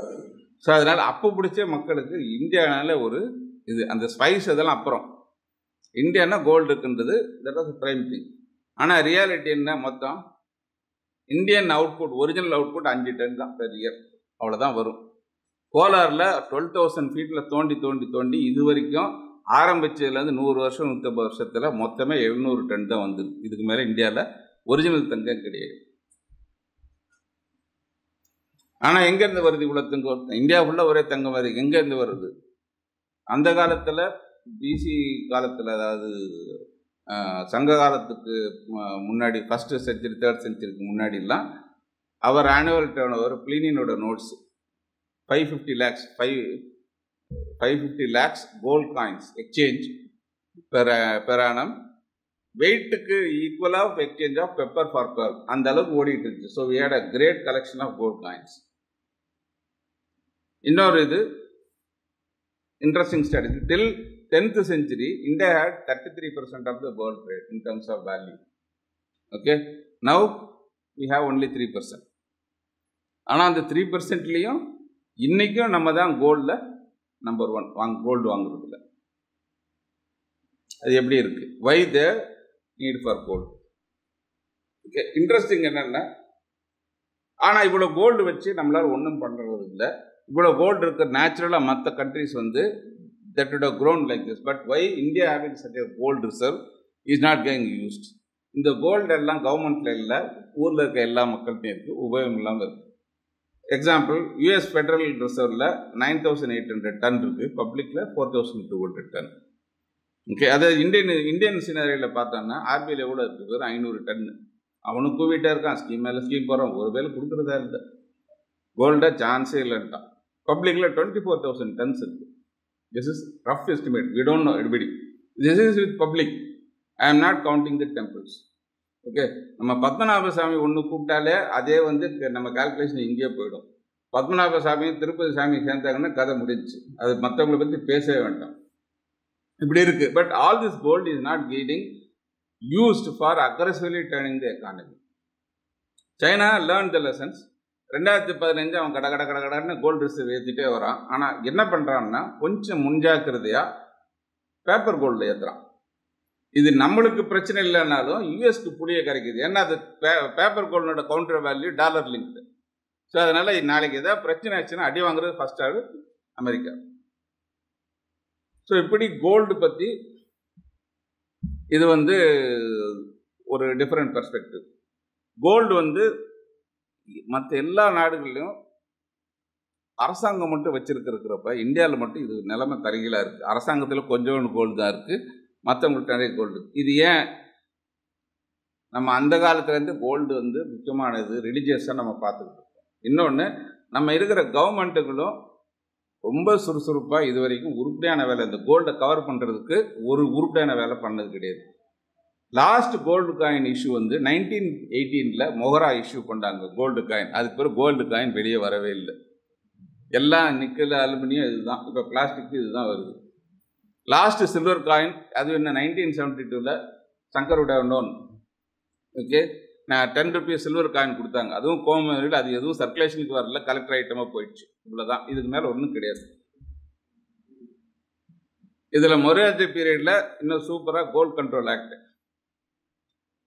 கோல்டுக்கு அகேன்ஸ்டாக லோன் கொடுக்கக்கூடாது, அப்போ வெளியவே வராது. அப்புறம் 40 கேரட் சொன்னாங்க, அப்புறம் அதை ரிவர்ஸ் பண்ணாங்க, full gold கண்ட்ரோல்னு. Gold bar and coin தான் வந்து வச்சுக்கூடாது யாரும், ஒன்லி ஜுவல் வச்சுக்கலாம் அப்படின்னாங்க. ஸோ இப்போ மக்கள் எல்லாம் ஜுவல்னு சொல்லிட்டு ஜொல்லன்னு இருக்கிறாங்க. ஸோ இன்றைக்கும் வந்து மேஜர் பிஸ்னஸ், மேஜர் ஃப்ராட் வந்து ஜுவல்லரிஸ் தான். அந்த காலத்திலேருந்து, ஆதி காலத்திலேருந்து, கோவலன் காலத்திலேருந்து ஜுவல்லரியில் தான் ஃப்ராட் நடந்துகிட்டு இருக்கு. சங்க காலத்திலேருந்து ஃப்ராடுக்கு மெயின் ஏரியா ஜுவல்லரி தான். ஓகே, அதை வச்சு புராணமே எழுதிட்டாங்க, கதையும் எழுதிட்டாங்க, எவ்வளோ இது போயிடுச்சு. ஓகே, இப்போவும் ஹால்மார்க் இன்ட்ரடியூஸ் பண்ணால் கூட நிறைய கம்பெனிஸ் ஹால்மார்க் ஃபாலோ பண்ணுறது கிடையாது. Unlike other countries in the world. Okay, எந்த கண்ட்ரியில் இல்லாத புது இது நம்ம அது வேஸ்டேஜ்னு ஒன்று கொடுக்குறோம், அதுக்கு டேக்ஸ் வேறு கட்டிக்கிறோம். அந்த வேஸ்டேஜ் உண்டான அந்த கிரெயின் ஏதோ நமக்கு திரும்பி வர்றது கிடையாது. அது வந்து எப்போவுமே 12% எள்ளு. நீங்கள் வந்து நகை வாங்க போனாலே 12% எள்ளு. இது எப்போவுமே வந்து நம்ம மக்களுக்கு புரியாது. இது போக வந்து ரிலீஜியஸ் கஸ்டம்ஸு, புது நகை வரணும்னு சொல்லி எல்லாத்தையும் போட்டு பண்ணிட்டு, ஸோ ஒவ்வொரு 3 வருஷத்துக்கு ஒருக்கா நகை மாத்திரப்பையும் 25% காலி, 30% காலி. So jewelleries become.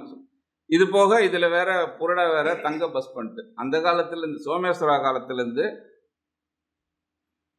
தங்க பஸ்மம் எப்படி பண்ணுன்றது விழாவாரியாக சொல்லியிருக்கிறாங்க. நிறைய பேர் அதை சாப்பிட்றேன்னு சொல்லி பக்குவமாக போய் வீணாக போன குரூப் இருக்குது. இது ஒரு தனி இது. ஓகே, ஸோ அடுத்தது ஸ்டோர் ஃபார் வேல்யூ. காயின்ஸில் வந்து டிஃப்ரெண்ட் காயின்ஸ். ஸோ இப்போ வந்து இது வரைக்கும் தங்கமாக இருந்தது, அடுத்த level it moved into coins. Coins எப்படி வருது, அதுக்கு என்ன அட்வான்டேஜ் பார்ப்போம். முதல்ல வந்து 7th century தான் காயின்ஸ் இன்ட்ரடியூஸ் பண்ணாங்க. அதுக்கு அடுத்தது there is a first one. They also introduced first shopping malls. அதாவது ஒரு காமன் சேல் இதெல்லாம் இருக்கிற இதெல்லாம், இந்த பல்க் சேல் இதெல்லாம் வந்து டவுன் சென்டரில் ஒரே கடையில் வச்சு விற்ற ஆளுங்க அவங்க தான். இதுதான் லேட்டர் டே ஷாப்பிங் மால். இந்த மினர்வா காயின்னு சொல்லிட்டு ஏத்தன்ஸில். So that is where people started paying in silver coin instead of salt, which was the earlier custom. Julius Caesar was one of the first kings to put his figure in the coin. இதுவே அவருக்கு எமனா போச்சு, இதனாலே ஒரு பிரச்சனை வந்து அவர் Brutus அடிக்கிற அளவுக்கு போச்சுன்றதும் ஒரு story popularity. Okay, there are some historic coins. The tribute moneyன்னு சொல்லி கிறிஸ்டியன் இதில் சொல்லுவாங்க. Okay, this is the denarius of Tiberius. அதாவது சீசருக்கு உண்டானது சீசருக்கும், கடவுளுக்கு உண்டானது கடவுளுக்கும் கொடுங்கள்னு ஒரு கோட் வரும். So this was the coin which was used in that code in Bible. இதில் கிறிஸ்டியன் இதில் இன்னொரு இது சொல்லுவாங்க, திஸ் இஸ் ஜூடாஸ் சில்வர். யூதனுக்கு 30 வெள்ளி கொடுத்ததுன்னு சொல்லலாம். This is the coin. அப்போ அந்த காலத்தில் இருந்த சில்வர் காயின், இது வந்து கோல்டு காயின். மூணாவது சில்வர் காயின், சின்ன காயின். அதாவது கிறிஸ்டியன் இதில் வந்து விடோஸ் மைட்டும்பாங்க. அதாவது நம்ம தானம் வரப்போ எளிமையான காசு கொடுக்கறதுக்கு இது வந்து widows மைட்டுப்பாங்க. It is a France coin. So இந்த காயின்ஸ்லேருந்து இப்போ இது பண்ணுறப்ப என்ன ஆச்சுன்னா ஒரு ஐடியா, இப்போ நம்ம நாட்டு காயினை அடுத்தவங்க எல்லாரும் யூஸ் பண்ணால் நம்மளுக்கு வசதி இதுதானு கண்டுபிடிச்சி அதை கொஞ்சம் அக்ரெசிவாக எல்லாம் புஷ் பண்ணாங்க. நீ என் காயினை யூஸ் பண்ணு, என் காயினை யூஸ் பண்ணுன்னு. நம்ம தமிழ்நாட்டிலே வந்து ஒரு காலத்தில், பாண்டியர் காலத்தில் ஒரு சீசனில் வந்து பாண்டியர் பணம் இல்லாமல் காக பணம்னு இலங்கை பணம் வந்து ஃபுல்லாக ஓடிட்டு இருந்துச்சு மதுரை ஃபுல்லாக. அப்போ வந்து இலங்கை வந்து மதுரையை பிடிச்சி கண்ட்ரோல் பண்ணிட்டு தான் அப்போ வந்து இலங்கை பணம் இங்கே ஓடிட்டு இருந்துச்சு. அப்புறம் பீரியட் சோழாஸ் பின்னாடி வந்த பிறகு இட் வாஸ் எப்படி இந்த gold and silver become a good chance for grafting. முதல்ல காயின்ல வந்து நார்மல் காயின்ஸ் இருந்தது. அது வந்து மினரல் அவுல்ஸ் வரப்ப என்ன பண்ணாங்க, they started pushing it to other countries and it's a good chance for making money. ஏத்தன்ஸ்ல என்ன பண்ணாங்க, ஃபர்ஸ்ட் ஒரு நார்மல் காயின்ஸ் இது பண்ணி அதுக்கு பதில் அலுமினியம் அல்லது சில்வர் மிக்ஸ் பண்ண காயின்ஸ் பண்ணி they started making money out of the coin exchange. Romans also started minting money.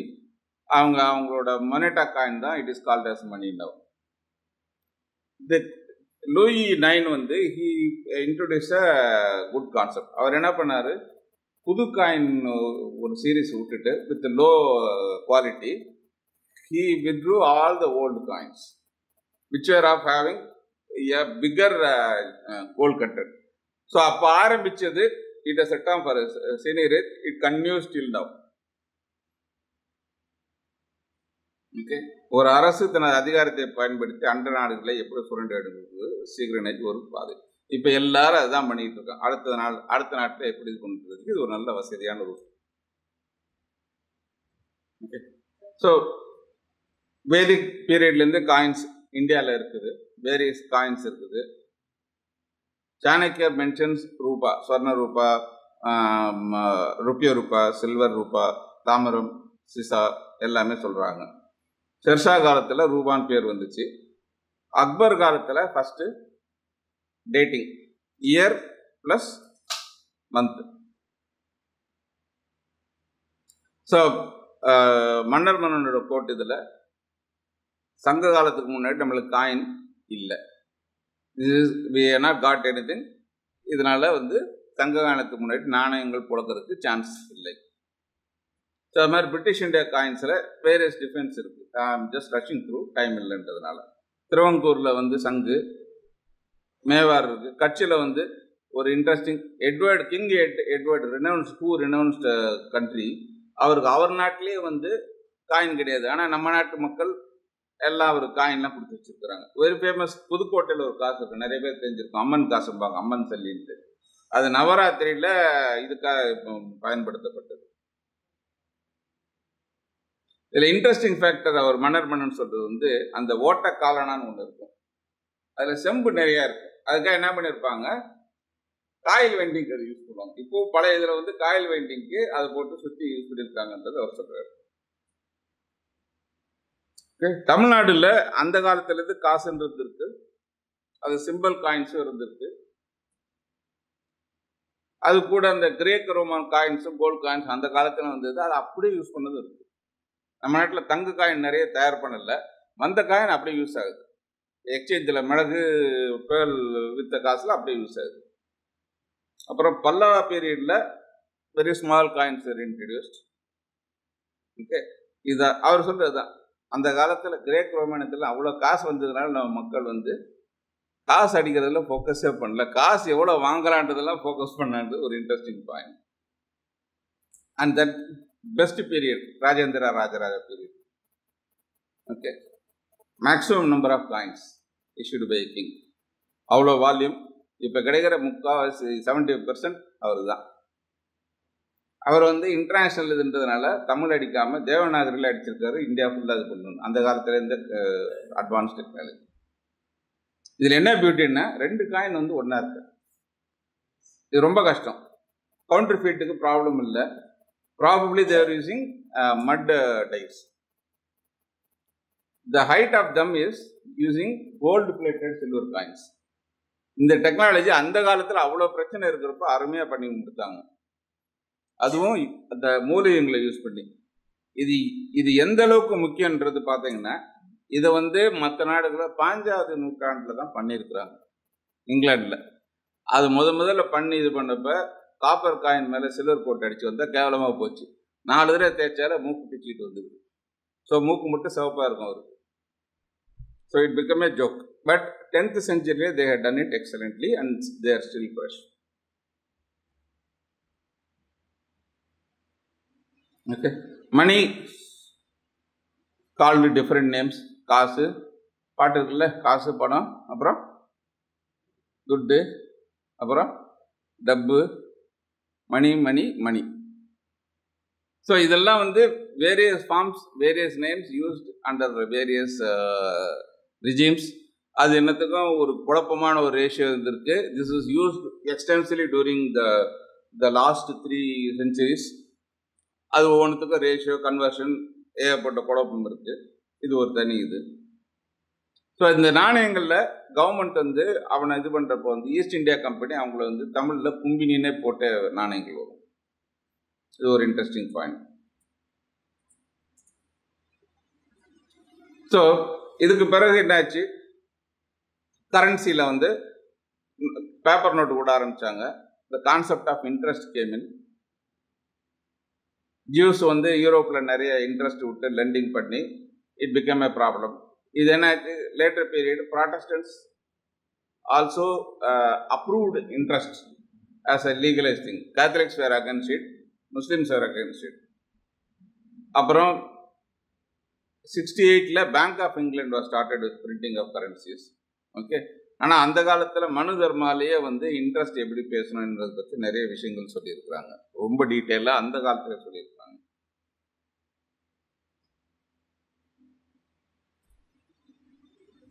இதுக்கு மேலே வந்து இது வரைக்கும் ஒரு டீட்டெயிலாக சொன்னேன். இந்த லாஸ்ட் 4 சாப்டர் மட்டும் இருக்குது, அதை பற்றி ப்ரீஃபாக சொல்லிடுறேன். அதோட நம்ம முடிச்சுக்கலாம்.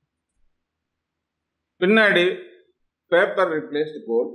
அண்ட் இதனால் வர பிரச்சனை என்னாச்சு, ஒரு கண்ட்ரோல் இல்லாமல் போச்சு. இனிஷியல் ஸ்டேஜில் the paper was supported by equivalent amount of gold R silver by the banks R the company. என்னாச்சு, 71ல் US came out of the gold standards. அதுக்கு பிறகு அவன் எவ்வளோ வேணால் கரன்சி வச்சுக்கலாம், எவ்வளோ வேணால் அடிச்சுக்கலான்ற அளவுக்கு காமெடியாக போச்சு. After that we went into lot of confusions. Bank பாரிஸில் வந்து ஆர்பிஐ ரிசர்வ் பேங்க் ஆரம்பித்தாங்க, சென்ட்ரல் பேங்க் ஆரம்பித்தாங்க. அப்புறம் தென் London become the power because of the industrial revolutions and bound become the power currency. Industrial revolution created a lot of new ways of oppressing workers. Pound and dollar become the currencies. அது என்னாச்சு, second world வார்க்கு அப்புறம் Rockefeller, Andrew கார்னிகே, JP Morgan, Roosevelt இந்த மாதிரி பெரிய இண்டஸ்ட்ரீஸ்லாம் வந்து தே controlled every thing and then they made America the super power and dollar as the world currency.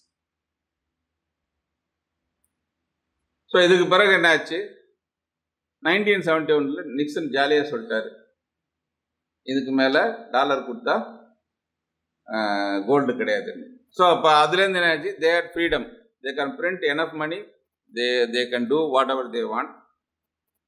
அப்படியே expansion போச்சு. So the following chapters, அதுக்கப்புறம் ஒரு 4-5 சாப்டரில் it talks about GDP, trading, ஒவ்வொரு கான்செப்ட் ரொம்ப அருமையாக டீட்டெயிலாக விளக்கியிருக்கிறாங்க.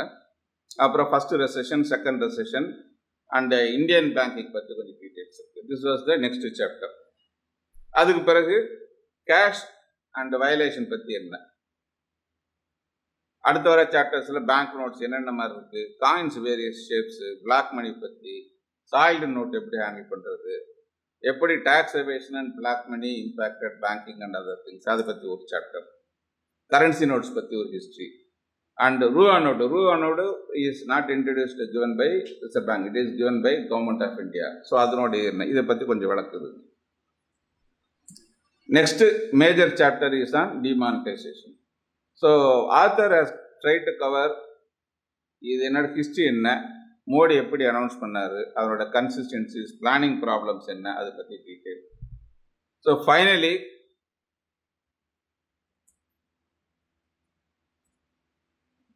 இது வந்து இதில்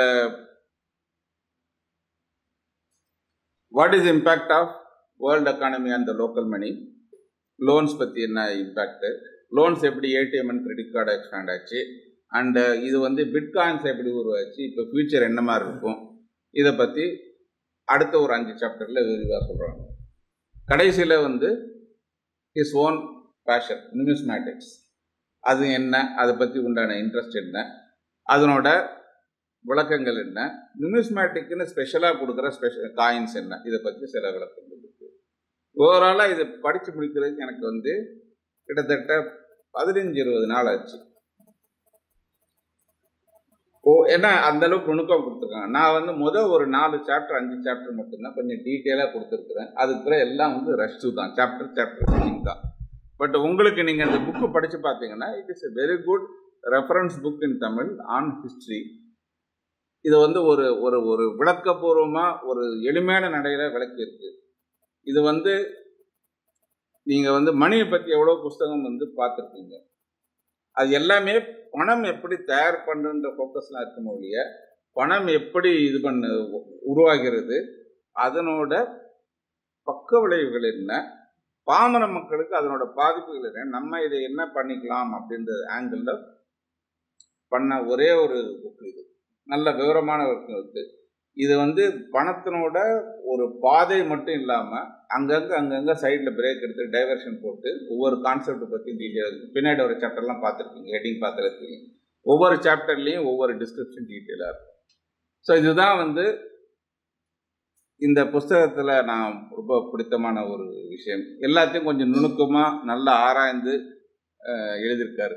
அஃப்கோர்ஸ் அவர் நியூமிஸ்மேட்டிக்ன்றதுனால நாணயம் பற்றி போகிறப்ப ஆட்டோமேட்டிக்காக அந்த ஓவர் இன்ட்ரெஸ்ட் வரும், டீட்டெயில் பியூட்டிஃபுல்லாக இருக்கும், எல்லா இதெல்லாம் இருக்குது. நிறைய விளக்கங்கள்லாம் கொடுத்துருக்கிறாரு. அதையும் தாண்டி பொருளாதார ரீதியில் நான் என்னோட 30 வருஷ அனுபவத்தில், பேங்கிங் 35 வருஷத்தில் நான் என்னென்ன இதுக்கு எழுதணும்னு நினைக்கிறேனோ அவ்வளோ விஷயங்களையும் அழகாக எழுதியிருக்கிறாரு. ரொம்ப நீட்டாக எழுதியிருக்காரு. எல்லாரும் வாங்கி படித்து வீட்டில் ரெஃபரன்ஸ் புக்காக வைக்கக்கூடிய ஒரு புத்தகம். இப்போது நாங்கள் இங்கே துறையை பொறுத்த வரைக்கும் எனக்கு கிராஸ் ரெஃபரன்ஸ் புக் மட்டும் ஒரு 1200 புக்கை நாங்கள் யூஸ் பண்ணுவோம். ஏன்னா ரொம்ப டீட்டெயிலான துறை. ஒரு மைனர் வேரியேஷன்ஸ் கூட பெரிய ரிசர்ச்சில் பெரிய ஒரு பாயிண்ட்டாக இருக்கும் எங்களுக்கு. உலக அளவில் ரொம்ப பழமையான நாணயங்கள் இருக்கிற 6 நாடுகளில் ஒன்று தமிழகம். இங்கே நம்ம நிறையா பேருக்கு அதோட அவேர்னஸ் கிடையாது. Most of my friends in German, France, Netherland இங்கே இருக்கிறவங்க தான் நம்ம ரிசர்ச் பற்றியே கேட்பாங்க எங்கள் கிட்டக்க. அப்போ இருக்கப்போ நமக்கே இன்ட்ரெஸ்டே இல்லை அப்படின்னு ஒரு கொஷின் எனக்கு வந்துக்கிட்டே இருந்தது. இப்போ உங்களுக்கு தெரிகிற தகவலுக்கும் எனக்கு தெரிகிற தகவலுக்கும் ஃபண்டமெண்டலாகவே டிஃப்ரென்ஸ் இருக்கும். அதுவும் எங்களுக்கு வந்து துல்லியம் தான் ரொம்ப முக்கியம். ஒரு பிரிட்டிஷ் காயினோடைய வெயிட் என்னன்னு கேட்டிங்கன்னா 11.03 கிராம்ஸ் எங்களால் கரெக்டாக சொல்ல முடியும். ஸோ எங்களால் பின் பாயிண்ட் பண்ணி அடிக்கிறது இருக்குது இல்லைங்களா, அது ஒரு இன்ட்ரெஸ்ட் இருக்கும். அதுக்கு பின்னாடி வந்து அந்த நீங்கள் எல்லாருமே ஒரே பார்வையிலேருந்து தான் பார்க்குறீங்க. ஒரு பொருளாதாரத்தை பார்க்குறப்போ அது எப்படி இயங்குதுன்னு பார்க்குறீங்க. நாங்கள் அது எதுக்காக உருவாக்கப்பட்டது அப்படின்னு பார்ப்போம். நான் அந்த புக்கில் வந்து இந்த புக்கை பற்றி எழுதுகிற பிளான் வந்து 2015 பத்ரி சேஷாத்ரிகிட்ட பேசிகிட்டு இருந்தேன். ஒரு புக் எழுதலான் இருக்கேன்றப்போ சரி ஒன்லைன் என்னன்னு யோசிச்சுக்கின்றப்போ நான் ரொம்ப கிளியராக சொன்னது என்னென்னா, நம்ம வந்து பாம்போட விஷத்துலேருந்து மருந்தை தயாரிக்கிறோம். அதனால் பாம்போட விஷம் மருந்துக்காக உருவாக்கப்பட்டதுன்னு நம்ம சொல்லக்கூடாது. That what economy. எக்கானமி வந்து முழுக்க பாய்சனாக இருக்குது. நம்ம அதை அண்டர்ஸ்டாண்ட் பண்ணிக்கிட்டோம் அப்படின்னா அதை நம்ம மருந்தாக பயன்படுத்த முடியும். ஆனால் அது ஸ்டில் அது விஷம்தான். ஏன்னா இன்றைக்கி இந்தியாவில் பங்குச்சந்தையை பார்த்தீங்கன்னா அதில் சிறு முதலீட்டாளர்களில் 95% பேர் வந்து சைபருக்கு போகிறாங்க. ஆனால் ஸ்டில் நம்ம வந்து பங்குச்சந்தை தான் முக்கியன்றோம். ஒட்டுமொத்த வர்த்தகத்தில் 5% கூட இல்லாத பங்குச்சந்தையில் என்னென்ன ரிஃப்ளெக்ஷன் இருக்கோ அது உலக அளவில் பேசப்படுது. 95% கான்ட்ரிபியூட் பண்ணுற மக்களை பற்றி நமக்கு எதுவுமே தெரியறதில்லை. இந்த மாதிரி நிறைய எக்ஸாம்பிள்ஸ் இருக்குது. இப்போ அமெரிக்காவை பார்த்தீங்கன்னா ஒரு வருஷத்துக்கு $400 பில்லியன் அவங்க வந்து டாலரை நம்ம யூஸ் பண்ணுறதுனால சம்பாதிச்சிட்டு இருக்காங்க. உலகத்தில் எங்கே எக்கனாமி பூம் நடந்தாலும் அது அமெரிக்காவில் நடக்கிற எக்கனாமி பூம் தான். நம்ம we are working for America. இந்த மாதிரி முக்கியமான விஷயங்கள் நமக்கு தெரியாத விஷயங்கள் இருக்கும். இப்போ கூட ஒரு ஆய்வறிக்கை வந்தது, உலகத்தில் இருக்கிற 1% மக்கள்கிட்ட 50% வளங்கள் இருக்குது அப்படின்ட்டு. இது எல்லாமே நம்ம தெரியாமல் எதை நோக்கி போகிறோன்னே தெரியாமல் ஓடிக்கிட்டே இருக்கிற மாதிரி ஒரு லைஃப் ஸ்டைல் இருக்குது. ஸோ அதில் வந்து எல்லாருக்கும் ஒரு கிளாரிட்டி வேணும் அப்படிங்கிறது தான் முதல்ல. ஏன்னா இப்போ நான் வந்து பொருளாதாரத்துறை சார்ந்தவன் கிடையாது. என்னுடைய துறை வந்து வரலாறு, அப்புறம் வந்து ஊடகம் தான். நான் 2 துறையிலையும் முதுகலை பட்டம் முடிச்சிருக்கேன். இது 2 தான் என்னோடய துறை. ஆனால் பொருளாதாரங்கிறது எல்லாத்துக்குமே அடிப்படையாக இருக்குது. அரசியலை பொருளாதாரம் முடிவு பண்ணுது, நம்ம சாப்பிட வேண்டியதை பொருளாதாரம் முடிவு பண்ணுது, எல்லாத்தையும் பொருளாதாரம் முடிவு பண்ணுறப்போ எனக்கு அதில் ஏற்கனவே தொடர்பு இருந்தப்போ அது இன்னும் கொஞ்சம் பெட்டர் அண்டர்ஸ்டாண்டிங்காக பண்ண ஆரம்பிச்ச ஒரு முயற்சி தான் அந்த புக்கு. இதான் அதாவது தமிழ்நாட்டில் இது வர 2வது புக்கு. நாணயவியலை அடிப்படையாக வச்சு நியூமிஸ்மேட்டிக் பேக்ரவுண்டில் வர 2வது புக்கு இது. ஃபர்ஸ்ட் ஒன் வந்து பல்லவர் வரலாறு, அதுவும் என்னோட புத்தகம் தான். இது வந்து 2வது புக்கு. இது இல்லாமல் இப்போ அடுத்து வரலாற்றில் சில திருத்தங்கள்னு ஒரு புக் எழுதிக்கிட்டு இருக்கேன். எமரால்டு பப்ளிகேஷன் இப்போ அடுத்த மாதம் வெளில வரும். அது வந்து ஒரு 20 கட்டுரைகள். அதாவது முழு புத்தகமாக போட்டால் நம்ம சில படிக்கிற இன்ட்ரெஸ்ட் இருக்காது. 20 விஷயங்கள் பற்றி ஒரு 20 புக்கில் போட வேண்டிய கண்டென்ட்ஸ் பற்றி ஒரே புக்காக அதில் கொடுத்துருக்கேன். அதில் முக்கியமான ஒரு விஷயம் ராக்கெட் எங்கே கண்டுபிடிக்கப்பட்டதுன்றது ஒரு விஷயம் இருக்கும். அந்த மாதிரி நீங்கள் எதிர்பார்க்காத சில டீட்டெயில்ஸ் இருக்கும், அதுதான் அதில் இருக்குது. ஸோ இந்த புக்கு வந்து எப்படின்னா, நீங்கள் எல்லாருமே கையில் பணம் வச்சுருப்பீங்க. பட் நம்ம ஒரு விஷயத்தை அண்டர்ஸ்டாண்டே பண்ணிக்காமல் அதை யூஸ் பண்ணுறது இருக்குல்ல, அது வந்து பெரிய சாபக்கேடு. அதுதான் நம்மளை விழுங்கிக்கிட்டே இருக்கும். நீங்கள் பணத்தை அண்டர்ஸ்டாண்ட் பண்ணாமல் அதை நீங்கள் எவ்வளோ தான் பயன்படுத்தினாலும் உங்களால் பணக்காரங்களாக ஆக முடியாது, உங்களால் நிம்மதியாக இருக்க முடியாது, உங்களால் வாழ முடியாது. இதுதான் அதில் ரொம்ப சிம்பிளான விஷயம். அதனால் யாரெல்லாம் பணத்தை அண்டர்ஸ்டாண்ட் பண்ணிக்க முயற்சி பண்ணணும்னு நினைக்கிறீங்களோ அவங்கெல்லாம் ஒரு தடவை புக்கை கோத்ரூ பண்ணிவிடுங்க.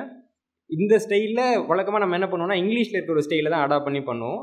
இந்த புக்கோட ஸ்டைல் இனிமேல் தான் இங்கிலீஷில் அடாப்ட் பண்ணணும். This book going to be translated in English soon. So இது வந்து ஒரு புது முயற்சியாக இருக்குது. ரெஸ்பான்ஸ் வந்து நல்லா இருந்தது, எனக்கு தெரிஞ்ச எல்லாத்துக்கிட்டையும் நல்லா இருந்தது. படித்தவங்களும் நல்ல ரெஸ்பான்ஸ் கொடுத்துருக்காங்க. நீங்கள் பார்த்துட்டு சொல்லுங்கள். Any question? சார் ஒவ்வொரு சாப்டருக்குமே நான் 40-45 புக் வரைக்கும் ரெஃபர் பண்ணியிருக்கேன். அதாவது நீங்கள் வந்து நம்பவே மாட்டீங்க சில சோர்ஸஸ் இப்படிலாம் இருக்கும் அப்படிங்கிற மாதிரி. இப்போ இன்னும் சொல்லப்போனால் அமெரிக்க பொருளாதாரத்தை பற்றி இங்கிலீஷில் சில பேரால் எழுத முடியாது. அவங்க ரெஃபரன்சஸ் கூட நான் அதில் யூஸ் பண்ணியிருக்கேன். இது இருக்குன்றது வித் டேட்டாவோட. ஸோ இன்னும் என்னோடய பெரிய பலம் என்னென்னா, நான் வந்து லாஜிக்கல் மெமரி. நான் வந்து ஒரு 25 புக்கை படிச்சுட்டு 25 புக்லேயும் நீங்கள் என்ன சொல்கிறீங்களோ அதில் இருக்க பாயிண்ட்ஸ் மட்டும் என்னால் சொல்ல முடியும் கரெக்டாக. ஸோ அதனால தான் இந்த புக் வந்து முடிக்க முடிஞ்சிச்சு. இப்போ நார்மலாக மெமரி இருக்கிற ஒருத்தவங்களால் அந்த புக்கை எழுத முடியாது. எஸ், டிமானிட்டேஷனுக்கு நான்